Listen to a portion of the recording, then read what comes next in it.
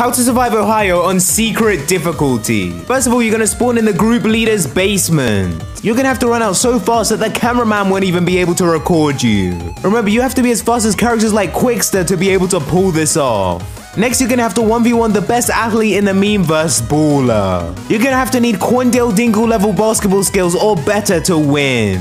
Next thing you need to do to escape is take part in the Giga Chad Challenge. This is where you have to rep 10 multiverses, throw a galaxy across the universe, and create a planet from your bare hands. After you do this, you'll get to a room where you can wear the Meme Infinity Gauntlet. To put that into perspective, the Meme Infinity Gauntlet is so powerful that Omniverses simply vanish at its presence. You're gonna have to withstand its power level while having your power suppressed by the Wise Mystical Tree. If somehow you manage to survive this, you'll have to 1v1 Sanic in a 100-meter dash.